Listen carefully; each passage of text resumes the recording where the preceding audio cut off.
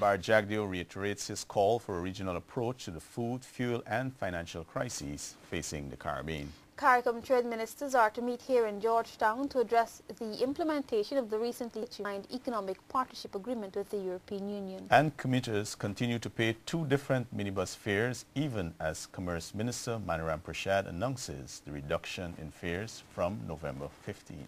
Business News, Eye on the Judiciary, health tips and of course the latest sporting action in the Diamond Mineral Water and NCN Sport News. Signed economic station. And commuters. I am Janelle Persad. And I'm Paul Moore. With this edition of the 6 o'clock news for today, Wednesday, November 19, 2008. Paul? Good, thanks, Janelle.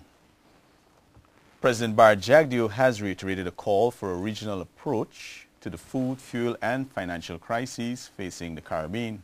The president was at the time addressing a civil society forum at the Buddies International Hotel funded by the Caribbean Development Bank and the Inter-American Development Bank. The organizations are meeting to examine their contribution to good governance rather. Edward Lane reports. Many Caribbean countries have been grappling with the rising cost of food and fuel, climate change and the effects of the global credit crunch in the past year.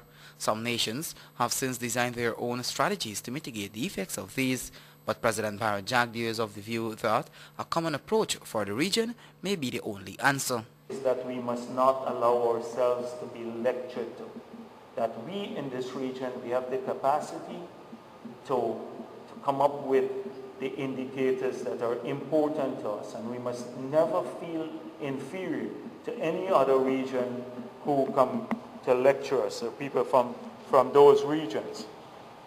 So I would urge you that we work together on these things. Let's work as a team on climate change. Let's work as a team on addressing food security for our region. Mr. Jagdeo says Caribbean countries sometimes lose track of the important things in their argument on good governance. We must not allow buzzwords to guide our thoughts. Because if we do that, if we allow people to lecture us in this region to create a set of values, we may, as I said before, lose sight of our own challenges and our unique way of solving them. The president was at the time addressing the civil society organizations dialogue, which is funded by the Caribbean and Inter-American Development Banks.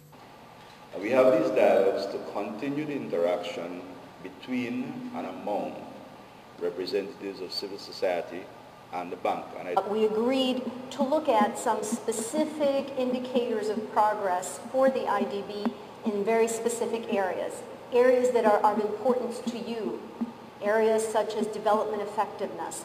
Do bank programs work? Do they achieve the desired results? The meeting is being held in Ghana for the first time under the theme Strengthening Partnerships for Good Governance. It was attended by participants from Barbados, Belize, Trinidad and Tobago, the Bahamas and Jamaica. Day one of the discussion examined accountability and transparency on the part of the state, access to information and participatory monitoring. Discussions end tomorrow. Edward Lane, the 6 o'clock news.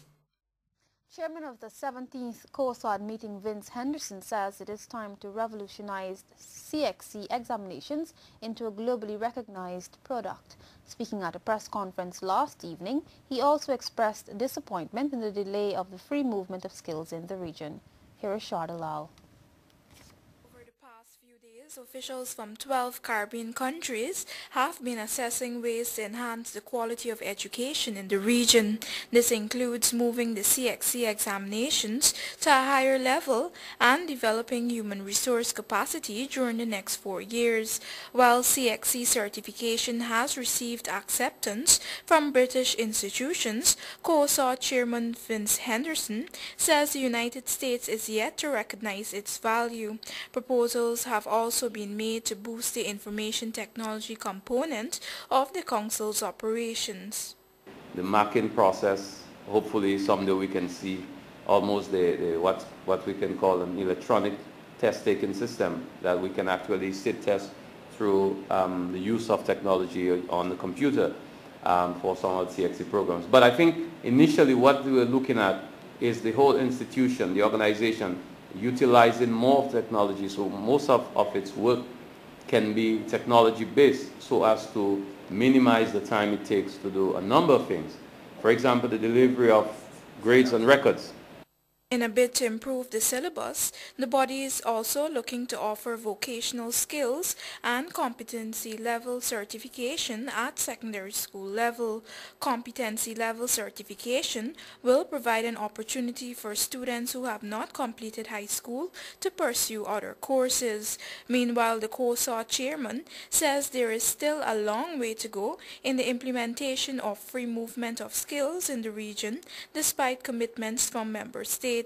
In this regard, he says emphasis is being placed on the creation of opportunities for regional certification in technical vocational training.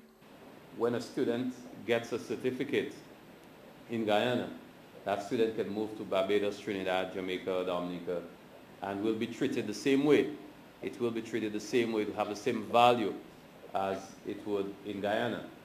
But it is necessary to develop regional institutions. Of course, we have the benefit of the CXC, and through the CVQ's certification of the vocational skills, we will be able to move throughout the region.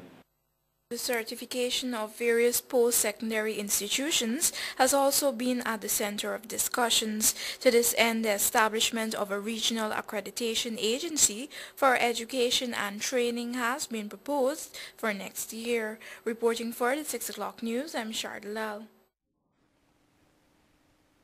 The three 1.6 megawatt Caterpillar generating sets from Miami have arrived and are to be installed shortly. The sets will be immediately transported to GPL's Sophia location for installation, even as generating capacity in Demerara has already been boosted at other locations. There has been the addition of 2.2 megawatts at the Versailles site and an additional 2.5 megawatts at Garden of Eden.